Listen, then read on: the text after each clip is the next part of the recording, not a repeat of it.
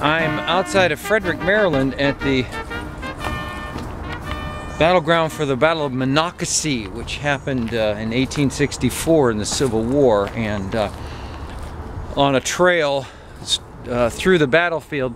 But as you can see, it's mostly all cornfield, which it was back in 1864 too as well. It was just fields and farms, and battle north-south. South won, the North, however, bought enough time to be able then to later bring in reinforcements to protect a fort, essentially protected Washington as a result of that. But what's interesting, and perhaps you can hear in the background, Interstate 270 cuts right through the middle of this battlefield.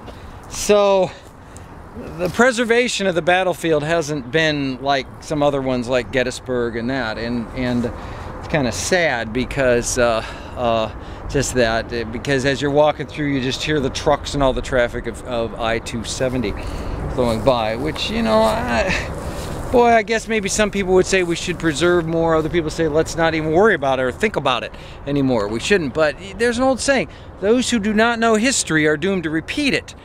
And I think that we should do everything we can to preserve those places, especially that are important to our American history.